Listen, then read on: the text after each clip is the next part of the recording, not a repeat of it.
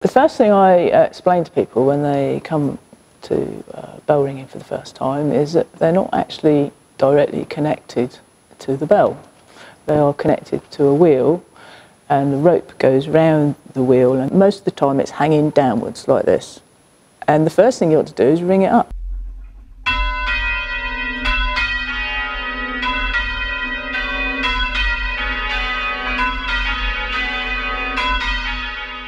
So you pull on the rope and the bell is gradually going round and round.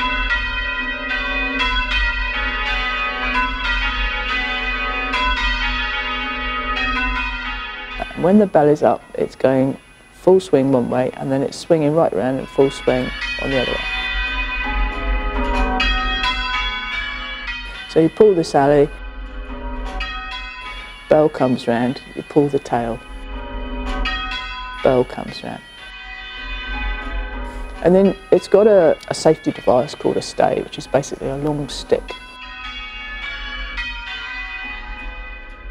And that stops the bell going right round. You don't want the bell to go right round, because if it does, the rope gets extremely short and your arms get extremely long. But what you can do is rest on the stay. So you can rest it so that the bells are just sitting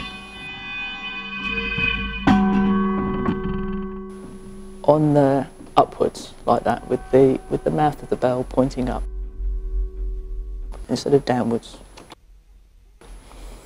That's where we try and finish up.